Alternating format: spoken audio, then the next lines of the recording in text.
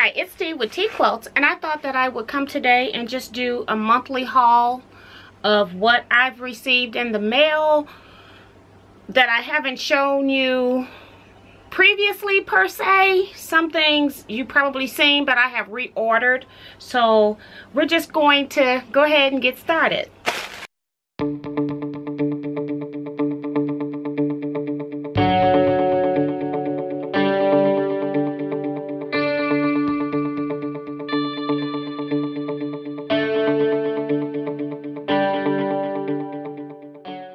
First thing that I did was I was running out of business cards, so I have ordered new business cards here, and my business cards have always had my Scrap Queen logo on the business cards. And then this time I also decided to go ahead and order some return address labels as well. I've been writing my address or typing it a lot lately, so I decided that maybe I just need to go ahead and get some. And I only got these because I was already ordering the business cards. Normally I make my own. I think I got 140 labels for $12. Not very cheap, but they are very worthwhile. And then I ordered 500 business cards, and I've got my notes here so I can give you the right prices. They were $26.09 for a premium business card. This is a very thick card. I like the premium, and I get it in the matte finish. And 500 of those came in 2 different boxes. So that's from Vistaprint. I also have an affiliate link for Vistaprint, so if you're interested in ordering, you do your own mock-up online. You can upload photos and put them onto any items. They do other things other than business cards. They do pens, t-shirts, various other things. And so I'll leave my link down below if you would use it. I'll just get a small percent for recommending you and get a discount on my next order. So I appreciate that.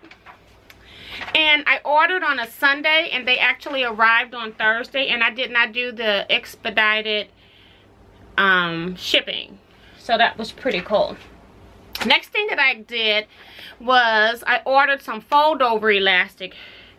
If you watch my video on the snap composition covers, I talked about these plastic snaps, as well as the fact that I used elastic here. These are your page markers, and they recommended fold over elastic in the pattern, and I mentioned that I did not know what that was. Well, when I did some research, since I had more time now, and found out what the fold over elastic is.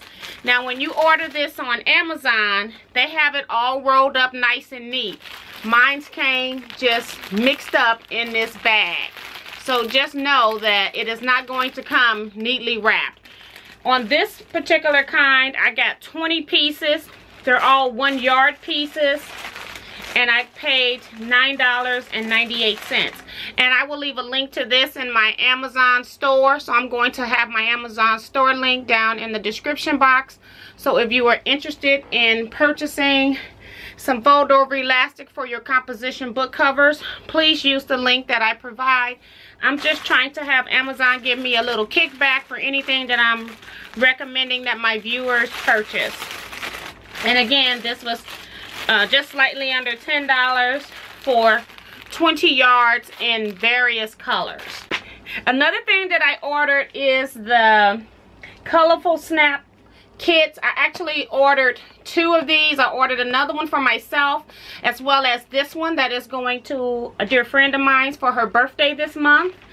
And then I also decided to order the replacement kit, and these come in a different size. These are actually T8, whereas in the kit the size is T5. They're a little bit smaller. So I thought maybe we might both want to have them in both sizes, because I think I'm going to be using these a lot on totes. So I ordered her one of these, and I got another one for me as well. So I actually got 2 of those. I'm just not showing both of those. So the regular kit was $16.98, and then the size T8 snaps, which is just the snaps by themselves, was actually $14.99. Oh, next thing that came in the mail. I do not subscribe to any magazines personally, but I get one free for being a member of AQS. So it comes in a plastic baggie that's wrapped and sealed. It's not saran wrap per se, but it's in a plastic bag that's sealed. And you get the American Quilter newsletter free as a member of AQS. And then it also has their little brochure in it as well. And they do have some pretty interesting things in here. They do have quilt show reviews that they put in here. And I'm just going to show you a quilt that's in here that I really like because it's one of my favorite patterns. And it's actually a churn dash quilt. I think that's pretty cute, and it's got cats over it. Although I wouldn't personally put the cats on it, but very pretty. And then I also get a gift subscription. One of the members in the Scrap Quilting Club actually gave me a quilt subscription to Quilt Maker magazine, and so that is what this is. And I've gone through it, and they've got some really interesting things in here. They also have something called Christmas crackers, and it's made using the stack and whack method, so thought that was pretty as well. And there is the actual quilt, or some of it. So that came also in the mail. Came my Benetech subscription, and they have a cute little project here on the cover. Maybe if I decide to do that, I will do a separate video for that. Just wanted you to know that it came.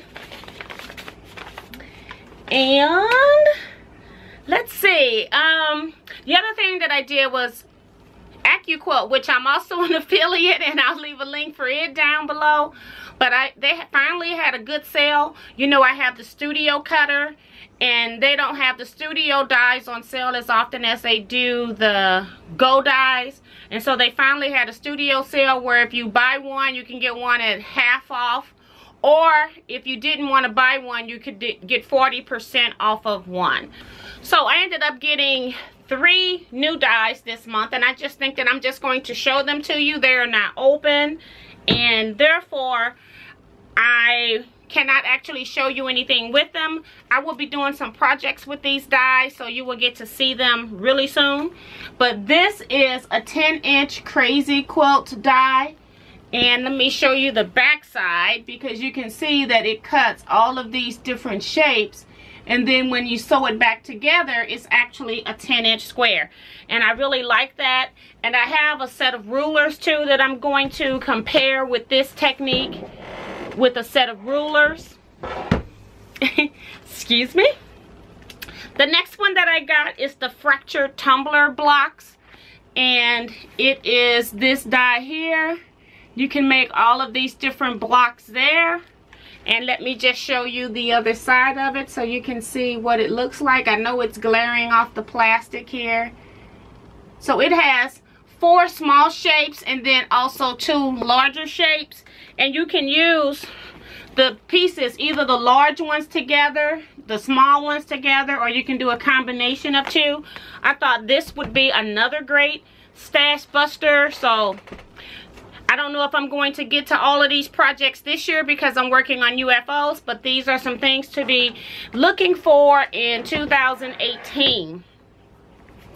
And I also ordered a strip die.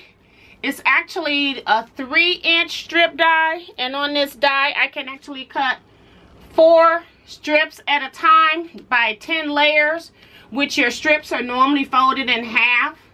So that means you're cutting 5 layers, so I can cut 20 strips in one turn of a die. So I've been working on a lot of projects where I've been needing to have 3 inches, and so I decided to just go ahead and get the die since I could get it for a reasonable price on sale. So that is it for this haul.